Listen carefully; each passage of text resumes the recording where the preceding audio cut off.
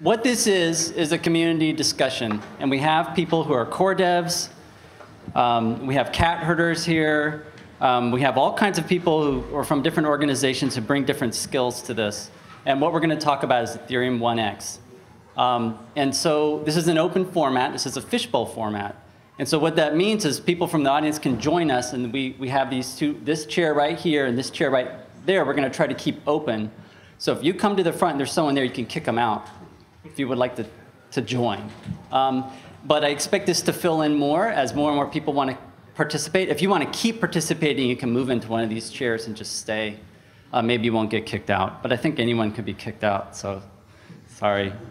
But yeah, just keep in mind, you're free to participate. So we're going to have, I guess we'll try to keep a mic over here if anyone wants to come, and we'll put a mic right here.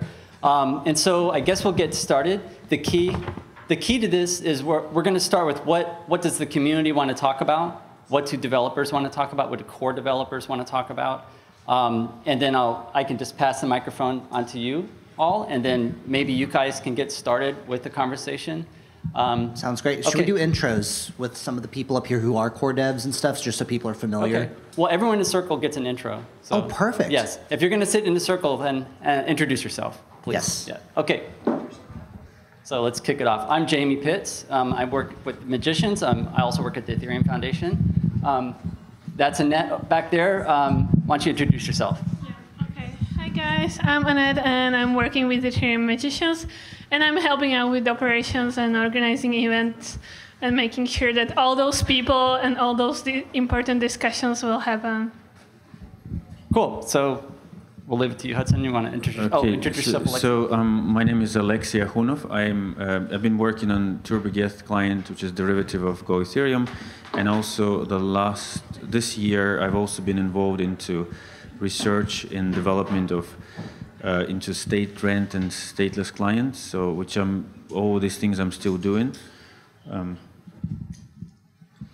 Hey, I'm Hudson Jameson. I work with the Ethereum Foundation and with the Ethereum Cat Herders.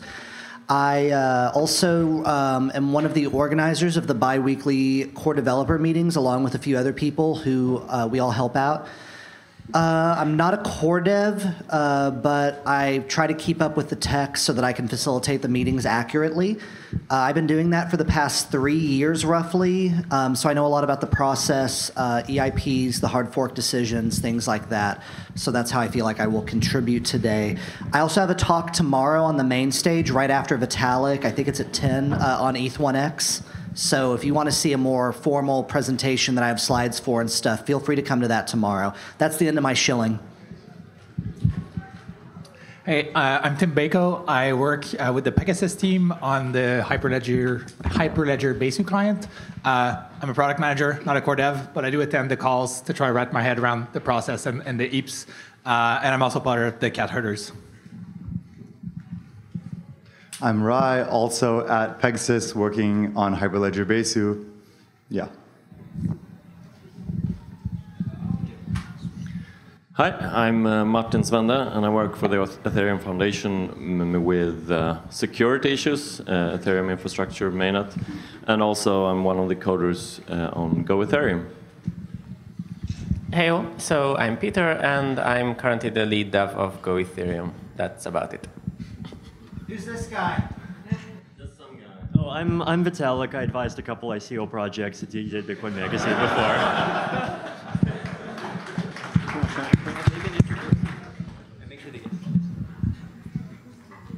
Hello.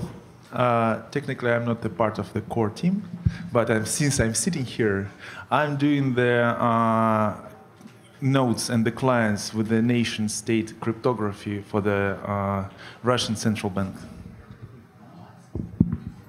Hey guys, my name is Cody Bourne. I'm a developer on the Azure blockchain team at Microsoft.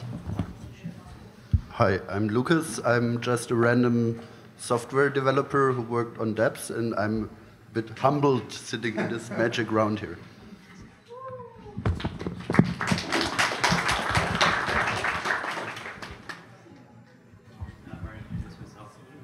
Okay, so what do you guys want to talk about? What do you all want to talk about?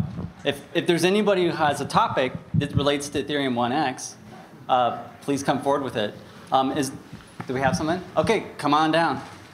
Come on down. I also have a topic. Okay, so how about you first? I'm worried about the scalability of Ethereum 1. So we can't even reprice opcodes without breaking anything. I mean, we had this discussion with the 1283, I think it was, the problem, and now we have the same problem again with the 1884. So as a developer, I would be really interested in seeing some invariants that I can work with so that my code that I write and deploy on the Ethereum mainnet doesn't break in the future. And I mean, in the case of the 1283, the developers weren't following best practices, but now in this 1884 case, people wrote code, they followed every guideline that was there, and now the code breaks. So yeah, I can kind of give a quick intro to this before we have some comment from some of the other developers, but we had an EIP, and basically in order to make it the blockchain a bit safer to prevent from, and please correct me because I'm going to butcher this, from like DDoS attacks, we repriced an opcode, and in repricing that opcode, if you have a smart contract that relies on that opcode being a certain price, that contract may break. There was a bunch of contracts that have upgradability. I believe Aragon was one of them, and those are going to be able to be upgraded, but it's a little bit annoying. There's other contracts that may have the effect of having funds locked in them.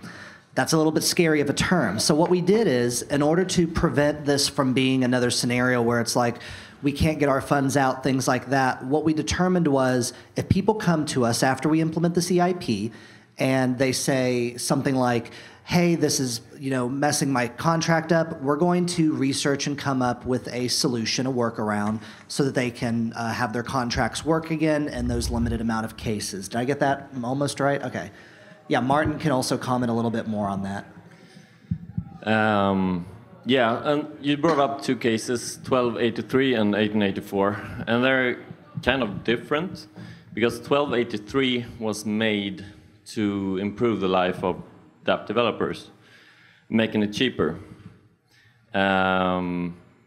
Whereas 1884 has been added as basically a security precaution because to rebalance the opcodes.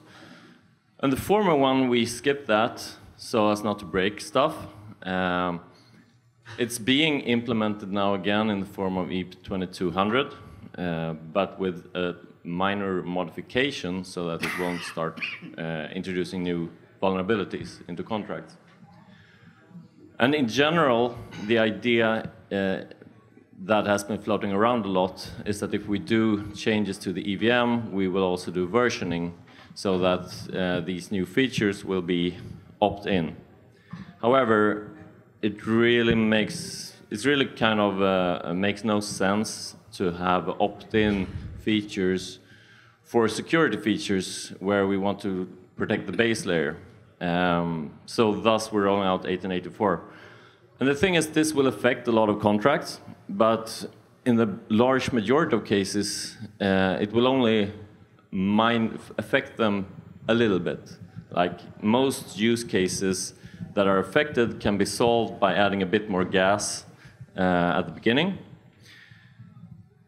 And I think that would cover like 95% of all the cases where it's going to be affected. But then there are some particular flows where it's already encoded that it's an automated transfer into something else, and that flow between two contracts can thus be broken in a way that is not fixable. I mean, not fixable by the initiator of the transfer or the operation. And so that much has been, we know that this might break things. The question is, how hard will it break, and how much pain will it bring? Because I think that in many cases, contracts are actually upgradable. And if you have a set of contracts which suffer from this, you can actually redeploy it and fix it that way, which further brings down the number of actual broken flows. And if it can be evidenced later on that, hey, we have actually these particular instances which are broken, cannot be upgraded, and cannot be salvaged in any way, then we can look at, okay, so what fixes are needed to solve these instances. And there are a couple of ways that may help in most of them. I'm thinking, for example, if we lower the cost of a log operation, that will solve a lot of the issues. But it remains to be seen exactly what kind of patches will be needed to get the maximum coverage of the rescuing, or what do you want to call it? So maybe just a step back, I thought it might be useful to just offer an introduction as to like the specific kind of gas cost increase and some of the security background around it. So it's a kind of general fact in Ethereum. So in Ethereum, we have different kinds of opcodes. We have opcodes that do computation, add, divide, subtract, elliptic curve pairing, and so forth. We have data, and we have opcodes that do disk I/O. So basically, opcodes that read from contract balances, read from contract state.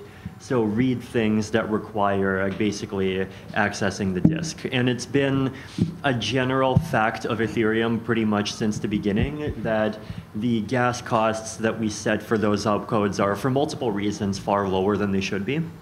So one of those reasons is that relative to their gas cost, the opcodes actually take a fairly long time to process because accessing disk is pretty expensive and takes a long time. And so, for example, there was this recent paper that suggested that, like, on their own hardware, a worst-case DOS block would take like up to 80 seconds to process. And like making a worst-case DOS block is hard because you have to outbid like literally all the other users. But there's like security is still lower than we would want it to be, especially given people's desire for more scalability in the medium term. And so, from a security point of view, it's like pretty much required to increase the gas costs of checking contract balances, reading contract code, reading contract storage. My own personal opinion is that the IPs that we have don't go nearly far enough. But the problem is that this requires increasing some gas costs, and this basically breaks some contracts that relied on the assumption that there is a fixed amount of gas within which they could do some things. So I think I've written this opinion somewhere, but from my point of view, the reason why the increases of the gas cost breaking things is because the gas is used in two different functions. So first function of the gas is what Vitalik was talking about, is to basically measure the impact on the system, the performance impact, and charge people who send transaction to compensate for that and discourage the abuse of the system. But there's a second function which also gas plays, which is the restriction of the things like recursion and callbacks.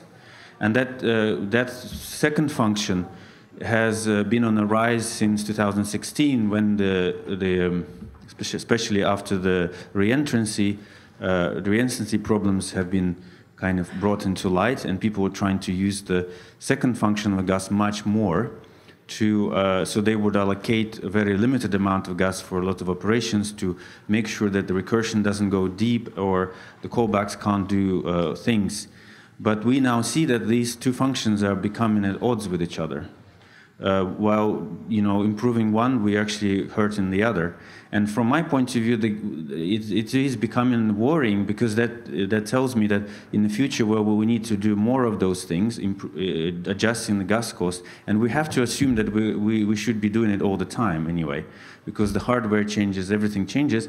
We have to. The way out of it is to split those two functions and then decouple them from each other. And that does bring complexity, because we essentially will have two gases now two gas counters, one for the first function, one for the second function, and then you need to decide what is the gas limit then. Is it the gas limit for the first one, or is it the gas limit for the second one? But I think it's solvable, and more importantly, if you decouple this, then you're kind of a bit more future-proof.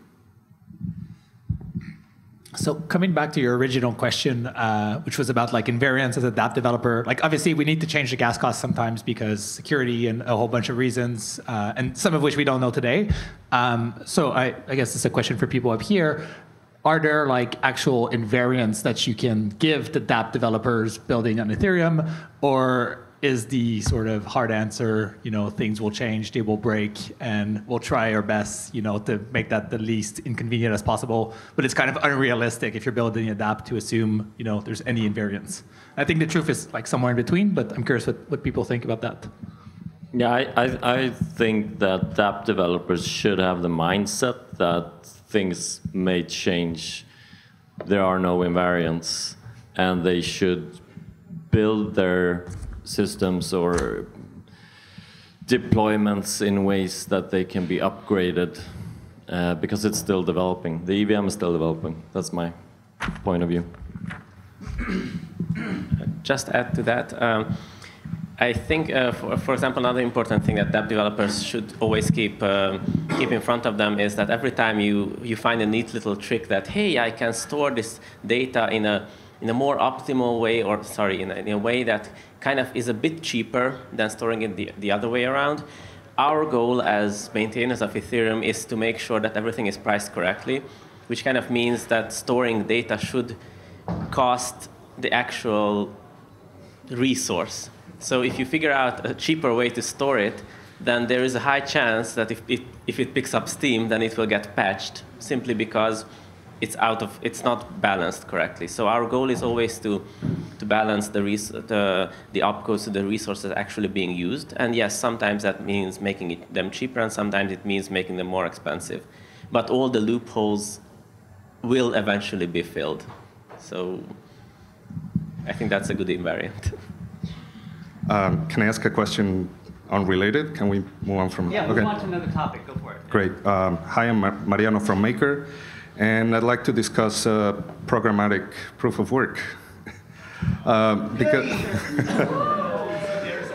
Because I feel like there's a big divide between core devs and community in general, and like I've seen a lot of prominent members of different projects and dApps that feel strongly against it, and many core devs that feel strongly for it, and the other way around. And I don't think we've ever been closer to a potential hard fork since 2016. So I would like to see what you think about it.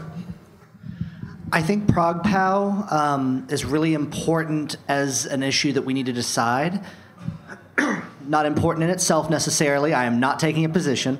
But I'll say that because of the politics around it, it makes it really challenging. Because on one side you have the people like ASIC manufacturers and users and some investors and stuff like that who say, we don't need it, the threat isn't big enough, or the people who made it are unknown and that's scary and things like that. And then on the other side, you have the GPU miners and the mining pool saying, we need this, otherwise we're going to go under, and you're going against the promise that you made in the white paper, according to them, that there would not be ASIC resistance within Ethereum. So, and then there's many, many other arguments. I'm actually, post-Devcon, going to make a large blog post, Reddit post, etc., with everybody's arguments and counter-arguments, so the community can get a better idea of where everybody stands on that from each side. That's on my to-do list, and it's nearing the front of it. So that'll happen hopefully before November. And other than that, I do want to kind of hear the perspective of some of the core devs, because you're right, there are core devs who are supporting ProgPow from their perspective, whether it's technical, political, or both. And that's another divide that's very naturally occurring, is that you have this technical perspective where we had 2 audits done, a hardware and a software audit, that basically cleared ProgPow as something that wasn't super fishy. And then you have And then so you have the technical perspective of it's good, we've implemented it, it'll take 2 to 4 weeks for the other clients to implement it, we're good to go. And then you have the political one where it's like, you know, I hate Christie, Christie's bad, Christie lied, all this other stuff with Core Scientific and the people who are anonymously developing it. So long story short, a lot of politics involved. There's technical versus non-technical arguments, and there is a division that needs to be figured out in a rough consensus style way. Yeah, personally, I kind of cooled down quite a lot on this particular issue for the last few months. I did see a lot of, you know, discussions, a lot of people I hope they're getting more informed about this. And I really welcome the audits that happened. I read through the audit report. Yeah, I mean, I sort of had my opinions. I put them out there, and I'm happy that you know, people were listening and there was discussion going on. And at this moment, you know, I'll be okay if it gets implemented, rolled out, and I'm going to be okay if it doesn't. So I'm not really going to worry about this. So if something that I said before, if I turned out to be wrong, that's fine, you know, yeah, just kind of moved on. So I think it's made a good progress recently.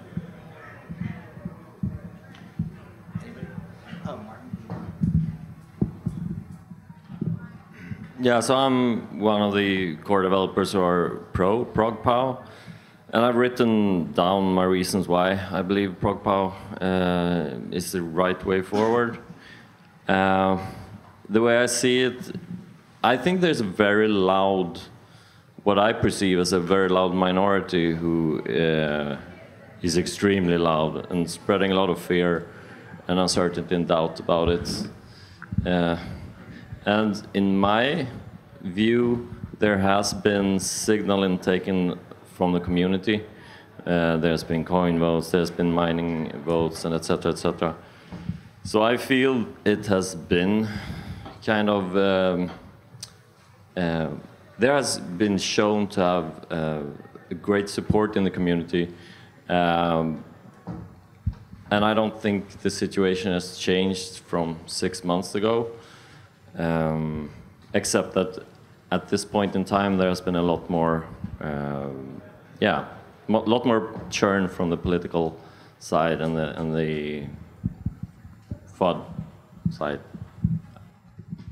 Yeah, and from the political side, I would say that one area that that I fault myself on and others is there wasn't enough communication. People like to be heard, and this kind of got sprung on some people, because, you know, who's going to read a transcript of the most boring core dev meetings every other week? I mean, it's not boring to everybody, but like there's a lot of, you know, just very deep technical topics, and the average person isn't going to, you know, realize that. So ProgPow got sprung on a lot of people, and that was a communication error. And so because of that, now people are upset because they felt like they're not being heard now. They weren't being heard then when they felt like they didn't like ProgPow and they thought it was dead because it wasn't getting implemented as quickly. Because this has been on the radar for how many, since before last Devcon. So since March of 2018, ProgPow has been starting to be implemented, talked about, etc. So it's been a long time. So I think if we can have people be heard, that's going to heal a lot of the wounds and start to get us more toward a rough consensus. And I welcome people from the audience. If you have an opinion on this, you can go sit in this chair and you know, give your opinion or whatnot. And otherwise, anyone else, we can go to another topic. One thing that I'd like to point out is intro. My name is Dan O'Farron. I'm picking my son up from school. One of the things that I've noticed within the past 6 to 8 months with this is there's been a notable drop in civility in the arguments relating to ProgPow. And the problem with this drop in civility is people start closing their ears. And there are principled people with real solid objections to it who get lumped together with some of these people spouting these crazy things. And that's doing a disservice to the dialogue, to be uncivil and to be rude and to be crude to everyone and to send all sorts of weird veiled threats to people. That's just not cool. Yeah, I agree. Yeah. Yeah, I think I want to echo Dano's statement. I'm Adrian Sutton. I work on Besu.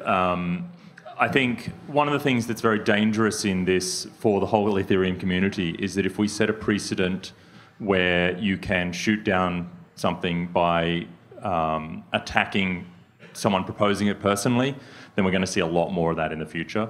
So I'm really keen to hear technical concerns, and that includes some politics of, do we actually want to be ASIC friendly? Is that the direction we want to go? Those arguments I'm all for, and I really want to hear, but when we start diving into this person was associated with that, or they're corrupt, or they're, and not actually being able to point to, this is what they're trying to do. So if you've got a problem with ProgPower and you think it's all a great scam, then great, let's hear exactly what the scam is, not just a vague thing where we're slandering personalities, because that leads to more and more attacking people, which makes it incredibly difficult for people to stand up and make proposals and be involved in the community. We've lost people in the community who are doing great work because they've been attacked personally in the past.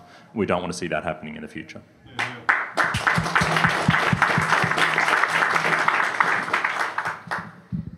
Just to add my 2 cents, this whole ProgPower versus ETH discussion, I think one of the... currently, my feeling is that the whole discussion boils around ASIC, whether we want to be ASIC resistant or not. And I think this is something that kind of just is tearing the whole community apart. And from my personal perspective, I don't really see what's the whole point of it. So currently, we have a few big mining pools. Now, if we have an ASIC-friendly mining algorithm, then probably we will have some manufacturers that make a killing out of it and some mining pools. Now, if we have an ASIC-resistant mining algorithm, probably there will be some different mining pools and different hardware vendors making a killing out of it.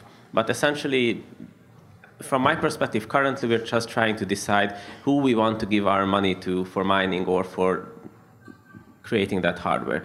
Now, if, on the other hand, we can actually technically say that one of them is dangerous, or one of them, or we can somehow prove that, yes, ET hash is a security issue, and we can prove that publicly, then all of a sudden, probably the entire community would shift towards the other one. So if there's a threat to the network, I think then the whole discussion is decided. And if there's no threat to the network, then it's kind of just a heated political thing of who gets to make more money out of it. And that's not going too far, too fast.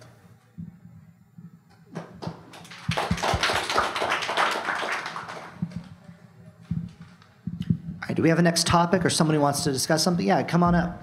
You can come on up before we're done talking about the next topic, by the way, and just grab a mic so we know the next one's ready. All right. Hey, I'm Hernando. What's the deal with state rent? Where are we at with that? It's canceled. No, actually, it's more, the question is, the answer is more complicated than that. So our current effort is to prototype and specify, so that's my main effort in my little team. So to prototype and specify the first viable version of the status clients. What's this? Oh, yeah. And so maybe the good thing to put out there is the data from the status client prototype. If that would be the post to. My misspelling. Yeah, that one. That's probably the closest one you can. If you scroll down to there, it describes slightly the idea of it. Go down a little bit. It's very old post, but it's still relevant, and it describes what we kind of want to do. And further down to the graph, to the next one, breakdown. Yeah, further one, further. Okay, that one. This is the. I've done some more analysis on this, but basically, what we're trying to do is that we kind of try to circumvent rent a bit, because as I said in April in our meeting in Berlin, after researching rent for a few months, I've realized that it is possible to do it technically, but it will be a very expensive project to roll out practically. And the reason why it would be very expensive to roll out right now is the cost of ecosystem research, which had to be done because the state rent, however you implement it, it will change the programming paradigm in the way that, at least in the way I thought about it. Because other proposals where you have a kind of attenuated cost of the storage, which I don't call state rent, it's the state rent because it doesn't actually remove things from the storage. So, so any proposals in any shape or form which will start removing things from the state at a certain after the state rent is not paid, will inevitably change the programming paradigm, and some of the things will become kind of unexpected. For example, I'll give you an example now.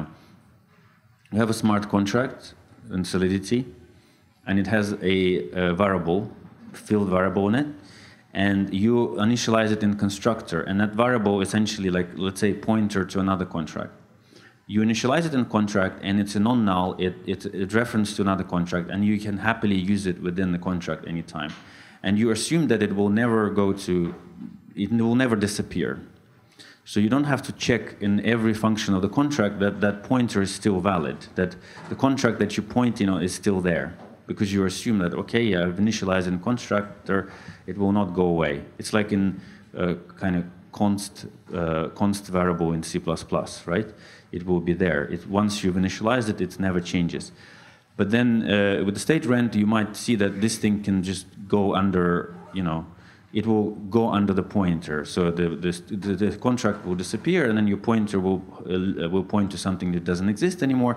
So that sort of, lots of these things have to be changed in terms of the paradigm. And obviously there will be some contracts that will be susceptible to some Griffin attacks that needed to be researched as well. And obviously, the amount of resources that I thought would be required for that, if we really wanted to roll it out, would be something that I cannot afford, or maybe I'm not sure if Ethereum Foundation would be able to afford that or something like that.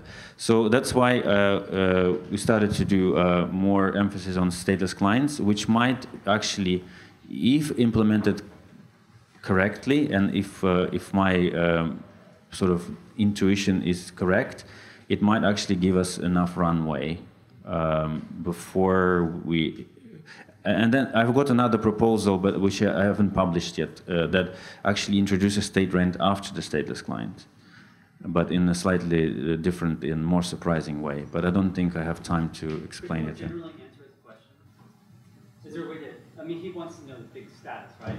So basically it's postponed at the moment until we do the stateless clients. Okay, so stateless clients are the way to go until ETH 2.0. That's what's going to hold us over? Hopefully. Because I don't know, because obviously the future is hard to predict. This is our current... Vitalik wants to say something. Yeah, so another reason why it's good to go this way is because by far the easiest way to kind of merge ETH1 into Ethereum 2.0 is to basically turn it into a stateless client by default, because that's just the way that state inside of ETH2 works. So it actually kind of makes the roadmaps fit together very smoothly.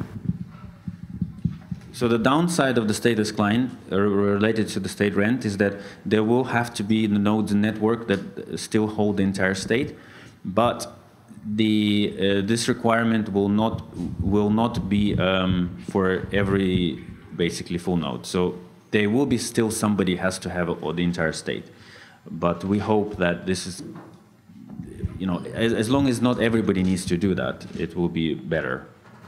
So one kind of hard thing about stateless clients that I think it's important to be very transparent and clear about is that making stateless clients work well ultimately will require basically the same kinds of kind of gas cost sacrifices that we talked about in the first question, but probably to an even greater scale, right? So for example, the witness size, so the size of extra Merkle data that you would need to pass to verify a worst case block right now is about 330 megabytes.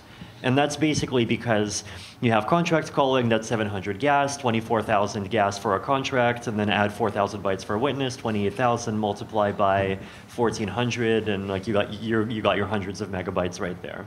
So, and then there's kind of smaller versions of this attack with things like the balance opcode, S-load, and all of those things. So I think we will ultimately need to have changes that say, like, one, the gas cost for these storage accessing opcodes go up more. Two is that the gas cost for accessing contracts that have a large storage needs to go up even further, right? So for example, charge 1 gas per byte of code that you read. And if we want to make this nicer, one thing we could do, for example, is we could waive the extra fee if the contract was accessed, say, within the last 10,000 blocks. And that would reflect the kind of the actual load of kind of quote almost stateless clients that keep state around for a little bit of time. So like those kinds of that kind of rebalancing would need to be thought about as well. So basically kind of for multiple reasons, like developers should expect that kind of IO is likely to storage reading, account reading, cross-contract calling is likely to get more expensive relative to other things. Just to pause this topic for a second, I wanted to introduce someone who just got here, Felix. Felix, take the mic and just give a quick introduction. He works on some of the networking stack. Yeah, I'm Felix. I work on Geth on the networking.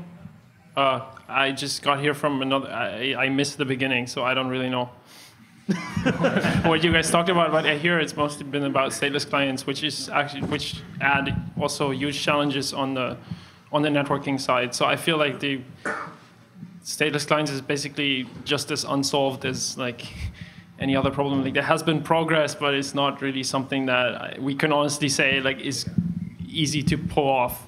Like, yeah, I would use the same analogy as for quantum computers. I've heard I've heard about 2 years ago that in terms of quantum computers, all the fundamental challenges have been solved. Now it's the matter of engineering to build one. I mean, there is no real kind of super complex stuff in stateless clients. That the idea is super simple. Yes, there will be more, shuffling data around the network. There will be some issues with that, but I don't see them as being fundamental. Can I interrupt? Yeah. So I think there are really fundamental issues there. So the problem is that currently transactions are really tiny. The moment you start entering into territories of megabytes, and we're not talking about hundreds of megabytes, just megabytes, the whole networking layer needs to be gutted out and retrofitted so you can chunk up messages into smaller pieces. That's a lot of engineering effort, maybe not research effort. However, let me just finish. However, even if that is solved and the network data shuffling is solved, then so all of a sudden you also need to store these witnesses beside the transaction. So you implode or explode, the data usage of the immutable side of the chain. And we can say that, yeah, but that's cheap to store. We can put it on an HDD, sure, but we're already at 100 gigabytes or 150 gigs of tiny transactions. Now imagine that all of a sudden every transaction would be 10 times the size, and maybe instead of 150 gigs, we would have 2 terabytes of immutable chain. An archive node, all right, basically is the information you intend to give a stateless client full syncing data. Yes, you said that again. I was just saying, an archive node basically is the node, the node type that has all of the data with the ability to produce it on demand for any transaction. Yeah, but essentially without an archive node, you would not. So you either need the archive node or you need the chain of witnesses. So one thing we can agree on with stateless clients is that basically it changes the user experience a lot, where previously handling the state was kind of Ethereum's problem. With stateless clients, it's a user problem. No, that's not true, because I think you might be confusing it with what I call stateless contracts. So stateless contracts is the idea. It's actually it's a design pattern whereby instead of storing your data inside the contract storage, you store some sort of Merkle root, and then you start passing like you pretend that the data is somewhere off chain. Well, you don't pretend that there is off chain, but whenever you do something with the data, you start providing numerical proofs, and these proofs are actually inside the transaction, and that increases the size of transaction and so on. The stateless client actually it's not like that. It moves the burden into the actual layer in the protocol layer. It's not the job of the smart contract developer will not change, and the user will have exactly the same experience apart from paying more for the state access. So as Vitalik mentioned, the call opcodes will be more expensive because you have to load the code. The S-loads and S-stores will be more expensive. Balance reading will be more expensive. Anything that touches the state will be more expensive to pay for the witnesses. Transaction format will not change. Essentially, there will be more data shuffling around network, but not as transactions, as the basically witnesses. And of course, with witnesses, we will chop them up in parts, so you don't have to to ensure the better propagation. So that is also a kind of pretty solvable problem. But yeah, it's not. Okay. Well, so in that case, that's like it's like halfway solution basically. Like you do still want to have state. It's not like stateless, as in like Ethereum itself doesn't have any state. It's more about. So I would say this is the stateless client is basically approach of instead of asking all the dApp developers to follow certain design pattern, you just basically solve it for them in a generic way. So if you have a stateless client, instead of telling everybody to put Merkle root in the contract, you just tell them, just do whatever you did before, and we're just going to take care of that. You're just going to pay for it a bit more, but the whole technicalities will be taken care of. So we have the working group session scheduled for later this afternoon, and about 15 minutes left for this session. So maybe it makes sense to just have a stateless client discussion this afternoon, because I know there's a whole bunch of new people sitting there. What time is it? 3:30. 3:30 to the end of the day. I don't know what that is. They have this room here to just discuss working groups. Real quick. Jason Carver also joined. Give a quick intro with Felix's mic. Hi, Jason Carver, working on the Trinity client. It's an all Python client. I came here to talk about stateless clients, so I guess I'll save that for later. I mean, we can talk about stateless clients, but yeah. Does anyone have anything else? Come on up and kick that guy down. Well, there's still 3 chairs, no?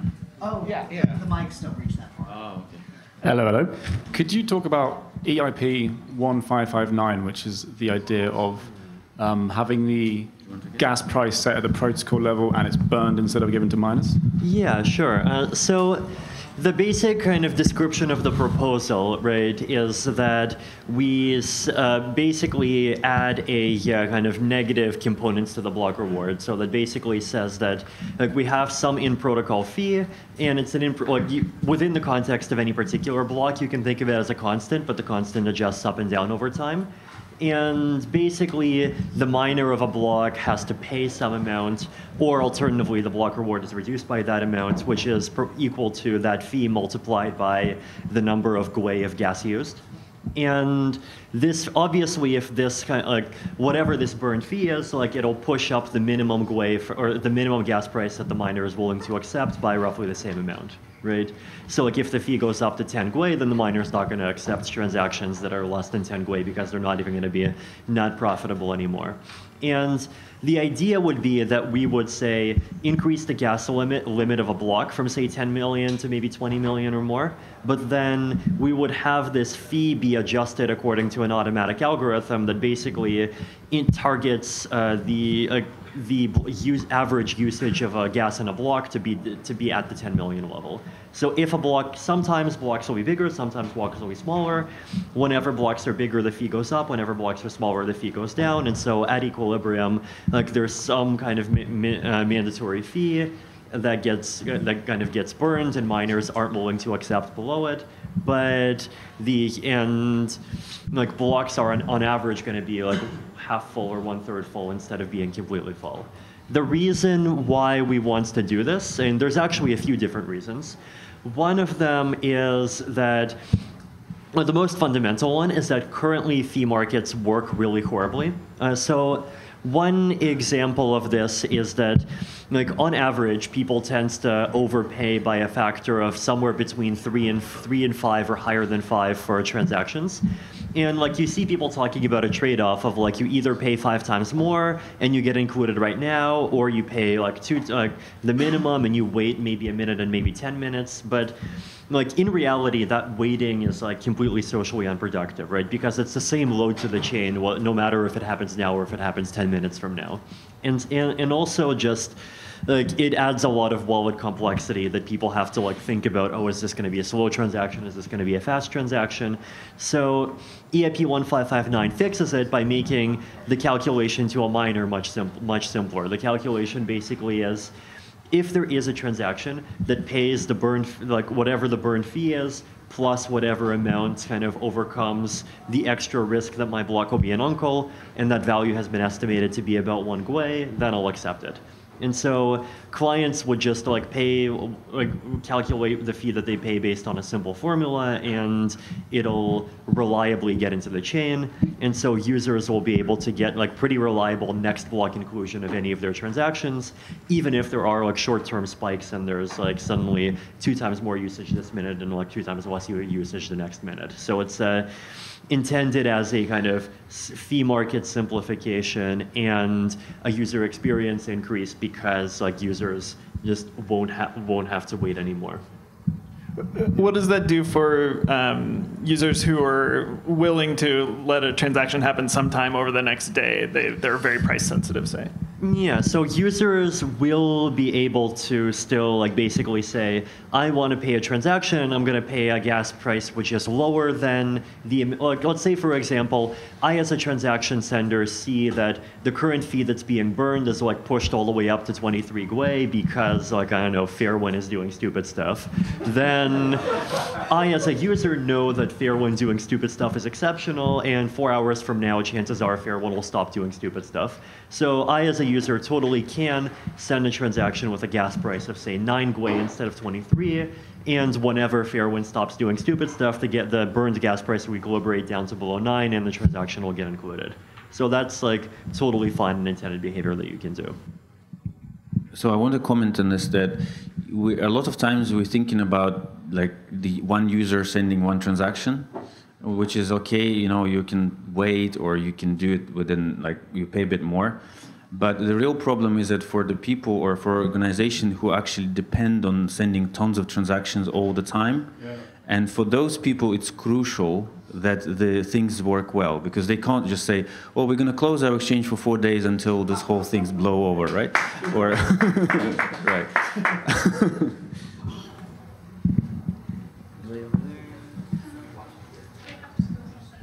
We still have some time? Other topics? 10 minutes, any topics? Yeah. I have one actually I want to bring up. I want to bring up this idea that in order to reduce some storage requirements on nodes, we like actually make more progress on implementing a mechanism where we only require nodes to store, say, the last year of history, and for anything older than 1 year, we figure out some way where each individual node only needs to store part of that. So that we basically, instead of node storage being 200 gigabytes, it can just be like state plus 10 to 20. Yeah, that's chain data from you. Yeah. When you say splitting it, you don't mean like. I mean, should go to Peter. Sounds like sharding, kind of.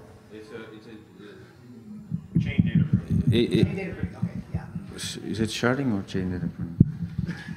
Yeah, so I guess this kind of was one of my proposals from way back in, I think, last year January. So the idea was that currently a lot of the Ethereum's chain data, about 150 gigs, give or take, is just immutable past chain. For example, past transactions, past blocks, past receipts. And many people don't really need this. I mean, yes, it's nice that you can dig up your transaction that you did 5 years ago, but do you realistically want to do it? Now, if you don't want to do it, and okay, that might be an interesting thing for you to want to dig up your transaction from 5 years ago. I definitely don't want to dig up your transaction from 5 years ago. So essentially, it's just we're wasting a lot of space for a lot of people, and it doesn't really give anything back. And then the idea was that can we somehow say that, okay, we're going to maintain the last some time frame, maybe a year, and maintain everything on all full nodes, but everything that's older than 1 year, let's try to stash it somewhere else and make it available. And generally, I think most of this is doable, so it is not even a hard problem to solve. The tricky parts start to appear with, for example, logs, because smart contracts use logs as a cheap data storage, and then the DApp filters for the logs. And the issue is that logs weren't really designed for this, but it wasn't really explicitly said nor limited that this is not the intended use case. The intended use case of logs was to raise events. So your smart contract does something, it raises a few events, and then you react to those events. And yes, it's nice that you don't have to react immediately. You can react a day later, a week later, a month later, and that's perfectly fine. The problem is that, for example, there are dApps, kind of like the Akasha social network, which uses logs to store the posts themselves, which means that when you want to list the posts that you've written or your feed, they will actually scan the entire blockchain for data. And these are the use cases that get really, really broken, because all of a sudden you have a node that wants to access all the time the history going back to the past 5 years. And this is really the challenge that needs to be solved. On the upside, however, the nice thing about these past chain data is that it's immutable, which does mean that, immutable. In theory, it's not immutable, but in practice, due to the proof of work, you won't have a reorg that's a million block deep. And this kind of means that you can move this data onto an HDD, so you can actually store it relatively cheaply. However, I still say that if we want to enter this stateless clients territory, then, well, if the blocks all of a sudden becomes 100 times larger, then we need to solve this, because even on an HDD, you don't want to put 100 times more data. So it's an interesting problem, definitely. So something interacting with the next section of topics, how does the finality gadget figure in with the chain data? Do we need to keep historical data beyond the horizon of the agreed upon finality? And how far? How important is that? For finality gadget, you mean like the ETH2 finality gadget for Yeah. each one? And for consensus purposes, you definitely don't need to keep any history older than about 8 months. But in 1 year was the period that I had suggested we make kind of mandatory to hold. So the one proposal that I have for solving this receipt issue is that it's actually a very nice problem to just solve with a crypto economic light client market, right?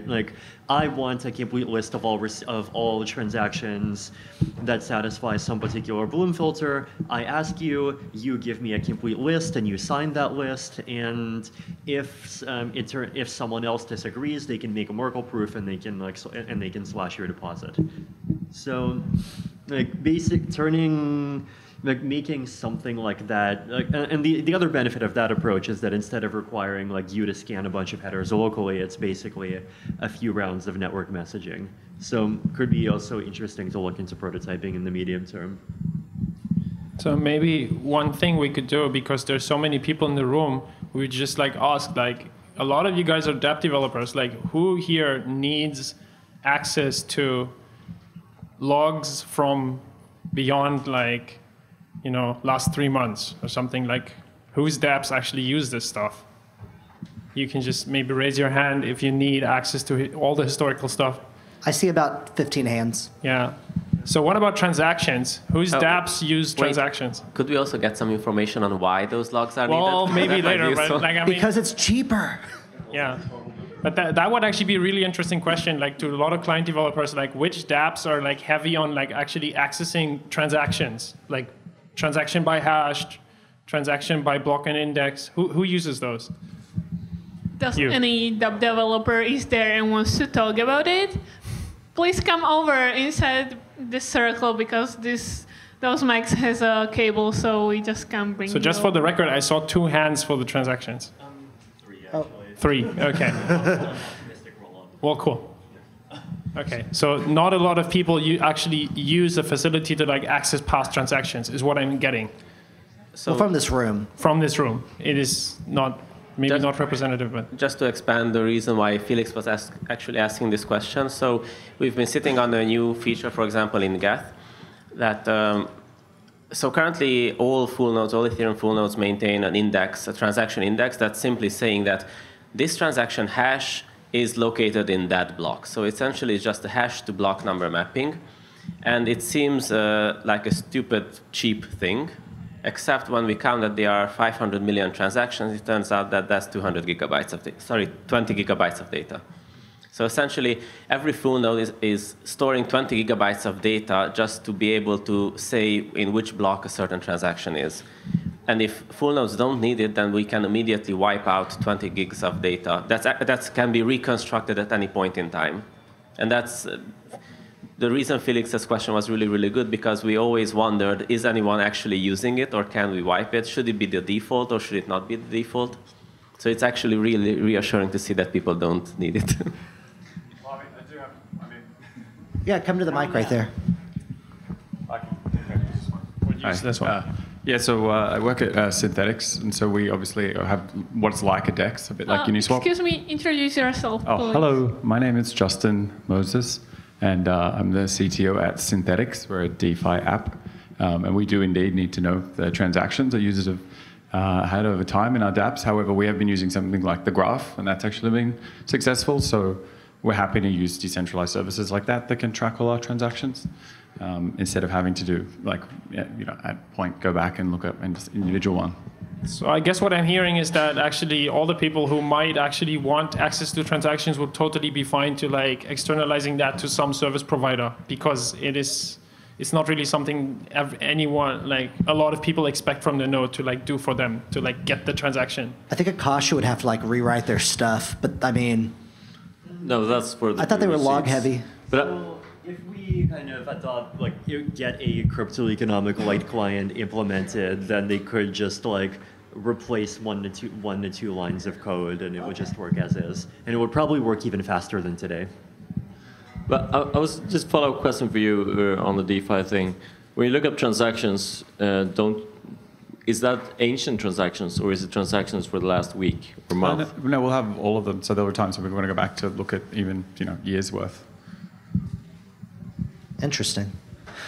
I wanted to throw this out there real quick. We're about out of time, right? What's 3 minutes? Yes. Yeah, so I personally think ETH1X, ETH 1.0 is getting stronger. There was a period of kind of like, ETH 2.0 is the new stuff, and it's sexier and stuff like that. But now it's like the Ethereum Foundation has dedicated at least $8 million to ETH 1.0 and 1X research, development, et cetera. And that is being spun up. They did that back in May to do it for the next year. And there are teams being spun up as we speak, coordinators being spun up as we speak. So there's a lot of good stuff happening. Some of it's happening in the background. A lot of it you're going to see in the forefront real soon. ETH1 forever. Wait, but is it really going to be forever? That's actually the next topic, ETH1 to ETH2 transition. If you guys want, you can just get started on the next topic. Just one last bit about that. He's gone, but the guy was just standing there. Had like some pretty interesting comments. Oh, come back. Still there. Yeah. Well, it wasn't about you, but just like in general, I think like that developers, if you have like these peculiar use cases, I don't know, like on ETH Magicians or somewhere like that, to try and like explain, like answer those questions, and like, oh, our dApp is like kind of weird because it uses logs in this way, and we'd like the node to do that or not do that. Like if there were like ETH Magicians posts, kind of either complaining or requesting features, I think that would be pretty useful. I mean, like 1559, right, was like one I was very interested in already, right? And I imagine a lot of dApp developers care a lot about that, because gas is our lifeblood, and having a forum to be able to talk about that, because don't really want to jump in on EIP unless I have something meaningful to say, technically. So I feel like ETH Magicians is kind of that more general, less formal forum where you can just kind of write a post and people will see it.